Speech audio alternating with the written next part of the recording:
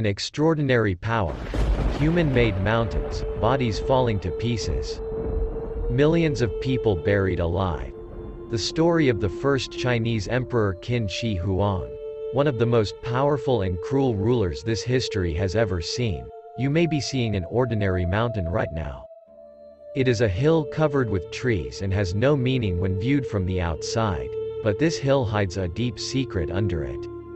You can't imagine that the tomb of Qin Shi, who had a passion for immortality, was built 4 times larger than the largest Egyptian pyramid when it was built.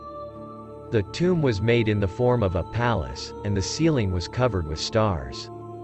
The rivers flowing from Mercury inside represented both the oceans and reflected the stars on the ceiling, creating a visual feast. In different rooms, the bones of dozens of concubines who were forced to die by drinking poison, along with their clothes and personal belongings, were uncovered. However, what makes the tomb so famous is none of what we count. Archaeologists discovered a room they never expected while continuing their excavation work. They saw that this room they had excavated was the largest part of the tomb complex, and they encountered an unimaginable sight. More than 8,000 terracotta soldiers were just waiting in perfect order to continue Emperor Qin Shi's reign after his death.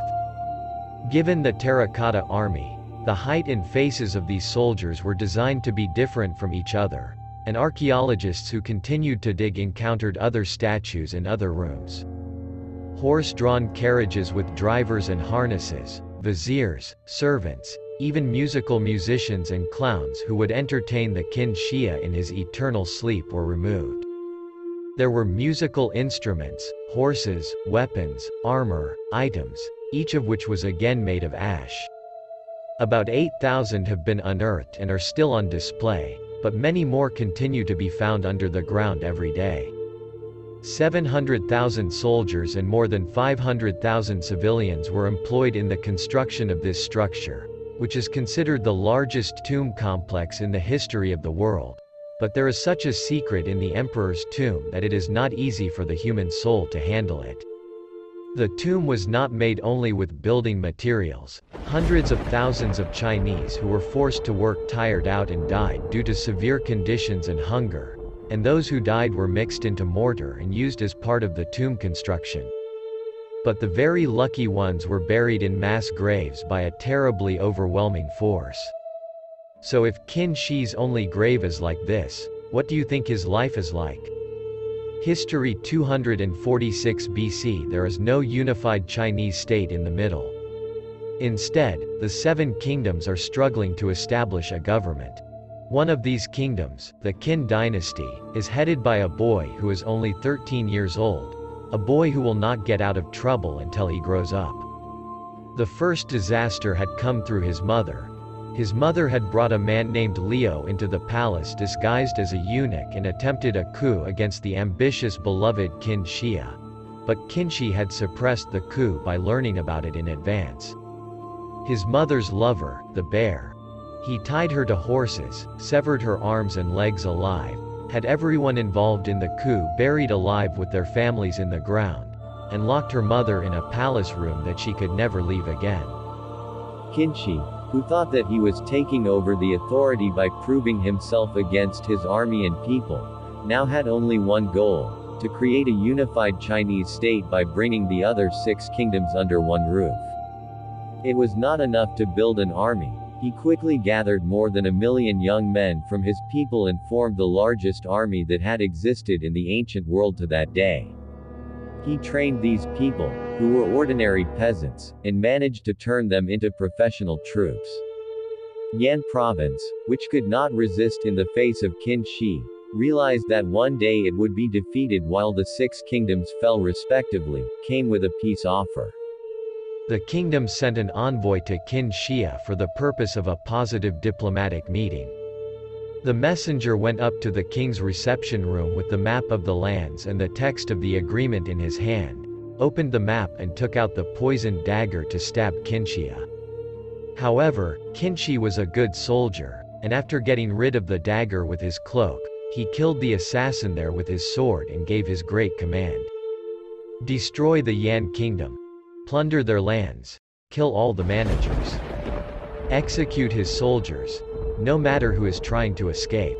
Again, the famous musician Ko Ziani, a close friend of the assassin these days, had sworn to avenge his friend and planned to kill his friend while showing off his art by infiltrating a music show at the palace. But a guardian of the person, he recognized Gao Jihanli and understood his plan. However, the emperor did not agree to the murder of such a talented musician. He had his eyes gouged out there and ordered him to continue the musical performance. Even the musician after the show, he even congratulated me. At the end of more than a decade of invasions, the Qin state, which had taken all the other 6 kingdoms under its rule, gathered under one flag and established the unified Qin state, which we call China today in the name of this Qin. This is where the name of the state comes from. He had now managed to write his name into history as the first emperor of China, but gathering the lands under one flag was only the first step. It needed more to be a people, to be a single nation. For this reason, he reorganized the alphabet of varying meanings throughout the Chinese Empire with words and letters that would have a single meaning and created a common Chinese alphabet. He developed a common calendar. He also made weight measurements, currencies and prices, even the width of horse-drawn carriages, linked to the standard so that common transportation could be provided on all Chinese roads. He also created a system of provinces and districts to prevent the reunification of other dynasties and to streamline the control of the country, dividing the country into 36 districts governed by governors and under them, making the empire he founded a real state. Although Qin was a cruel ruler, merit was his most important characteristic. He did not hesitate to invite scientists and viziers with merit, even if they were citizens of an enemy country, and to give the management of their projects. He changed the system of duties coming from noble families in the country and established a promotion system based on education and skills, that is, merit. Despite all his cruelty, he was a resourceful ruler, and he proved this. Of course, it should not be forgotten about his support as a tremendously talented diplomat and philosopher and the emperor's prime minister. Consulting and intellectual fatherhood in many activities belonged to him. Lin Shi was a very interesting man. One day he saw that the mice in the toilet were thinner and hungrier, but the mice in the barn were full and ashen, and suddenly he realized this. Since everyone's life is different, there is no set standard for honor. People's values are determined by their social environment, and like mice, people's lives are completely dependent on random life events around them. Instead of always limiting morality to codes, it is more correct to ensure that people do the best according to their environmental situation. These ideas influenced Qin Shi, and he served the empire as prime minister until his death. Emperor Qin Shi also carried out one of the largest architectural projects in Chinese history and managed to quintuple the agricultural yield in China by having it built. These enormous resulting agricultural lands, where more than 1 million workers work, are even today one of the most productive in China. However, the problems in the empire were still not over, so much so that a power from Central Asia was too harsh and brutal to be fought. They were Turks and Mongols. Turkish and Mongol raids from Central Asia were causing great damage to the border areas. As they had been for hundreds of years, these men were fast riders and good archers who came from the harsh climate of Asia. And it was not possible for Chinese soldiers to fight them. Those who came were the children of the steppe, so much so that while a group of raiders was looting in the north of the country, dozens of independent Turkish and Mongolian groups were looting and pillaging border towns in the middle of the south or in other regions. The old dynasties were trying to establish ties with the Turks through marriage, and preventing raids by giving various concessions. So much so that a pathetic poem from a Chinese princess reads as follows: "My parents married me to someone from a far corner of the world and sent me to a wild country. The round tent, the walls of which are made of felt, is my palace. My only food is dried meat. Who are we if I'm going to drink? I'm constantly dreaming about my country, your heart is breaking. I would like to be the yellow swan returning home. The wolves of Central Asia had left even the Qin Shi helpless, but he would consider a weak move such as making a concession or tying a marriage tie an insult to himself. He was planning another and more permanent solution. A giant wall that will surround the country from beginning to end as the largest man-made work in history that has ever been. A wall made with blood and forehead sweat. In other words, the Great Wall of China, the dynasties before it, made small-scale sets. But these were small walls that could be effective against each other. And a much bigger, much stronger one was needed. He had most of the old embankments demolished, and took millions of Chinese as laborers for forced labor. His motto was, "Build it and move on." There are 10,000 towers on the Great Wall of China, where more than 3 million people worked in its construction and 1 million people died in its construction, and these towers were used both for the accommodation of soldiers and for marking purposes. Every pennant raised by the soldiers in the tower meant that 500 enemies were approaching, and one was not just building an embankment.